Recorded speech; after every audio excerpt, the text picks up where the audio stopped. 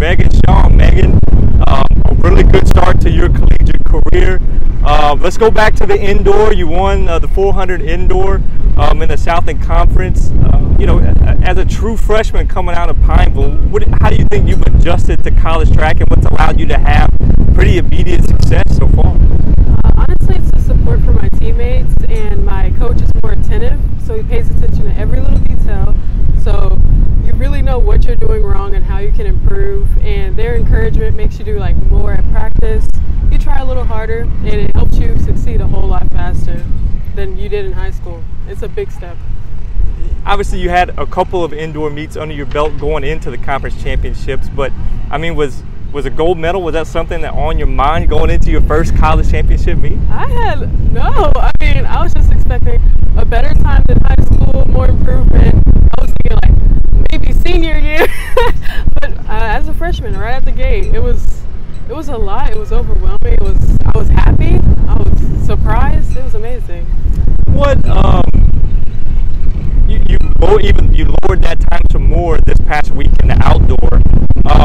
What do you feel like you're getting better at as your freshman season goes along? More like execution, where to use my power, where to keep it low, like run my own race instead of basing it off of others, because you really just need to stay within yourself, where you're gonna like overwork yourself or underwork yourself.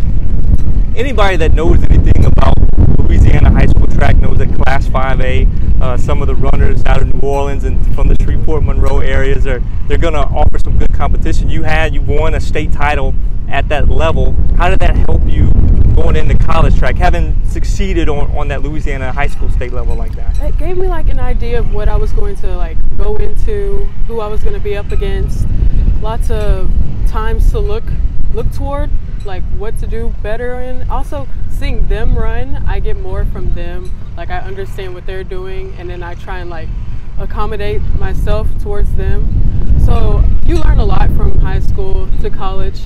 Not as much as you would, actually going to college, but it's a big step, and it's nice to have had that experience to come to college knowing what you should do and what you shouldn't do. So yeah. COVID obviously canceled some high school championship meets, canceled some seasons. How did you get back to that form this year for indoor, and then hopefully keep going for outdoor? It took a lot of practice during the summer with my team. That COVID took a lot out of me. Like my senior year was nothing like the rest of my years, but I'm back to where I was sophomore, junior year, and I'm really happy about it. So I know I can get better and better, because hopefully we won't have that happen again. Hopefully that's all over. So yeah, I'm looking forward to the next season, or this season, the remainder of this season, seeing what I can and can't do.